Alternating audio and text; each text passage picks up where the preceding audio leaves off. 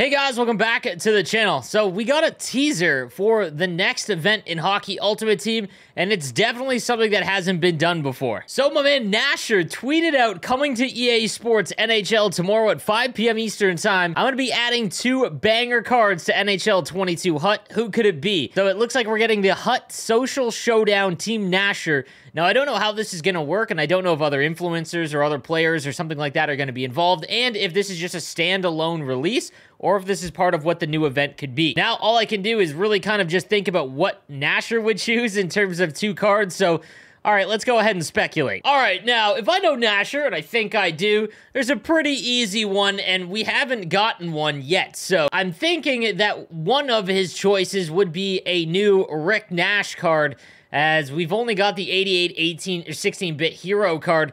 So taking a look at this, I would assume it goes up to 95 at least. Again, I don't know if this is going to be a new Master Set player or if it's just going to be a standalone release. But regardless, Rick Nash cards are some of the best built in terms of Hockey Ultimate Team and gameplay, and one of the coolest cards. He was added back to the Alumni Association this year, was one of the more exciting players added back to the player pool. So let's just pretend that he gets bumped up to, let's say, a 95. That'd be +7 across the board in essentially everything. So he would have almost max shooting, essentially. He would have almost max hand stats. Defensively, he'd be pretty high as well, into the mid-90s. His skating, however, I mean, if it goes up by 0.5, then we're looking at about 90 acceleration, 90 speed. And you'd have to guess if they're doing a special release, he'll get some skating synergies. And if he does get an acceleration and a speed boost, at like 92, 93 speed and acceleration at 6'4", we're looking at something built like Mikko Rantanen, and I'm all about that. It all depends on his abilities, but I would definitely say if he's going to choose 2 cards to add to Hockey Ultimate Team, Rick Nash is definitely going to be one of them. All right, now the other guess is going to be Patrick Laine. Now, he has been blowing it up lately, and he didn't get a Team of the Week card, which was kind of odd, which makes me think that he's getting a bigger card this Friday. And if that's the case, again, just another awesome Hut card. 6'5". If he can get over 90 skating, a little bit higher, if he, let's say, gets up to a 95, he will be. This is one of the better Hut cards in the game. So definitely the potential of some exciting cards. Now, again, I have no idea what this event is going to entail, and if this release is an event or just something special that Nasher is doing with EA.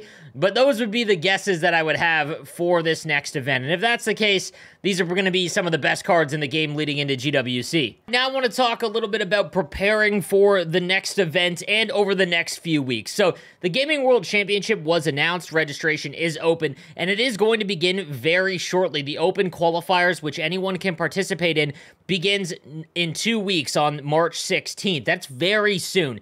And the things I want you guys to pay attention to is that the market is going to drastically shift them. That is when everyone is going to try and make their teams as best as they possibly can in order to try and compete and qualify for this event. So the cards you want to pay attention to, if you've been watching the market with NHL Team Builder cards, you've noticed that everyone kind of pumped the market full of cards that they had been saving. Which, again, I mean, I've been telling you guys to stock up on them, so it was kind of to be expected.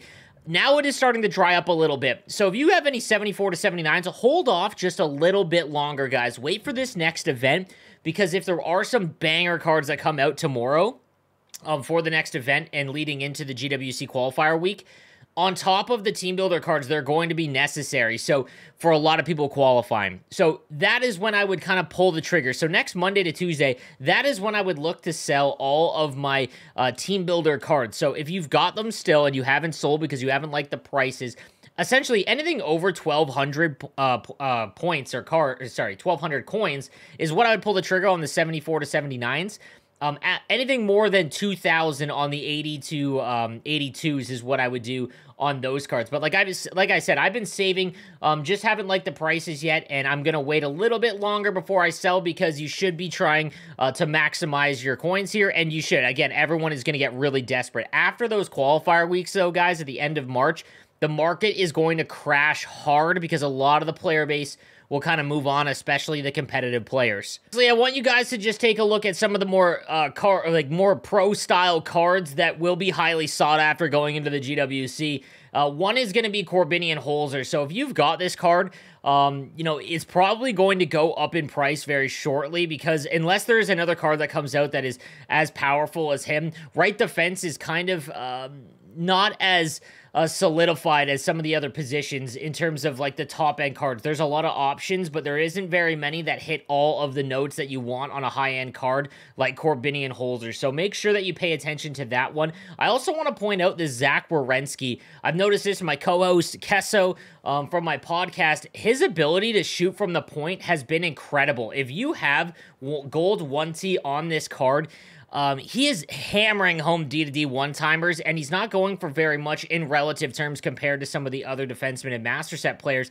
Be on the lookout for Werenski, because if you need that point shot defenseman, he is definitely one to look at, because his gold 1T has been doing wonders in comp play. All right, guys, that is going to do it for today's video. I'll be back tomorrow for the launch of the next event. Be sure to join the stream live, 2 p.m. to 5 p.m. Eastern time, and we'll break down all the new cards live tomorrow, and we'll be live today as well. So come check out my stream. I will see you guys next time. Have a good one.